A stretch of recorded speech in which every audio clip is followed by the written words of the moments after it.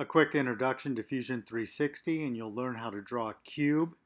In this lesson, you'll create a new design, create a sketch, dimensions, extrude, fillet, chamfer, save a design, share, and copy a URL. Start by clicking on New Design.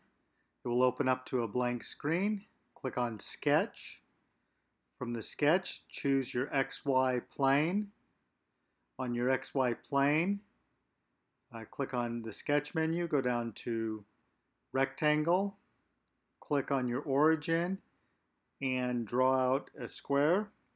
Set the dimensions at 2 inches by 2 inches. Use the tab key between the two. Mouse over the square, press E for extrude, and enter -2 for 2 inches below your origin. Now your cube is done. Now we're going to modify it. We're going to click on the Modify menu, select Fillet. Select each of the edges that you would like to fillet or round over.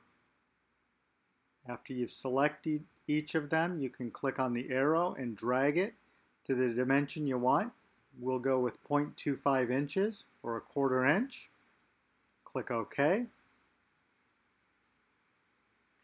After that, go to Modify, and we'll do a chamfer. And we're going to chamfer the top and the bottom edges.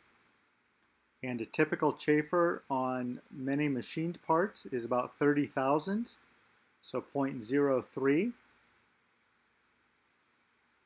And then click OK. Next, we're going to want to save this design.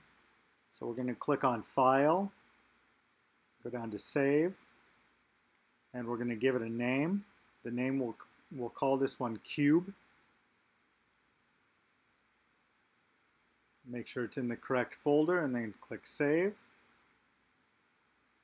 Next, we're going to create the public link or the share link. So we're going to go File, Share, Public Link.